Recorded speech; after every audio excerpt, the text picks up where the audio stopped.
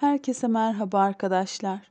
Perihan Hira'yı aşağılamak istedi ama Hira Perihan'ı adeta kültürü ve görgüsüyle küçük düşürdü. Yani tokatladı. Perihan ve Eda partideki herkesin Hira'dan etkilendiğini görünce sinirlendiler, çılgına döndüler. Eda Perihan'a ölmek istediğini söyledi. Eda'nın ölümünün bizler için bir sakıncası yok, olabilir.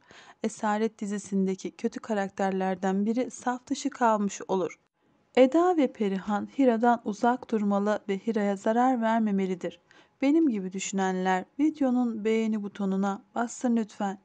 Hira'nın herkes tarafından sevilmesi ve beğenilmesi Afife'yi rahatsız edecek. Oysa Afife Hira'nın asil ailesine ve asil arkadaşlarına uygun olmadığını düşünüyor ve bunu Orhun'a göstermek istiyordu. Asalet ne insanların dış görünüşünde ne de para dolu cüzdanlarından belli olur. Asalet Hira'nın yaptığı gibi kendisine kötülük yapan insanlara dahi gösterilen tutum ve davranışlardan belli olur. Hira'nın iyilik dolu kalbi Asalet'in ta kendisidir. Orhun Hira'nın iyilik dolu güzel kalbini görsün.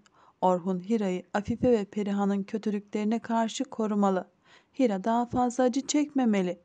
Orhun Hira'yı uyurken izlemiş, Hira'yı uyandırmaya da kıyamamıştı. Bugünden sonra Orhun'un Hira'ya olan gerçek bakışlarını Hira uyurken bizler göreceğiz. Ama Orhun Hira'nın canını acıtmaktan vazgeçmeyecek. Orhun önce Hira'nın partide herkesi etkilediğini söyleyecek. Orhun daha sonra bu insanların Hira'nın gerçek yüzünü bilmediğini, görmediğini söyleyecek. Hira'nın Nihan'ı da bu şekilde kandırarak güvenini kazandığını söyleyecek. Orhun yine Hira'nın eli kanlı bir katil olduğunu söyleyerek Hira'yı üzmeye devam edecek. Bir sonraki videoda görüşmek üzere. Herkese iyi seyirler.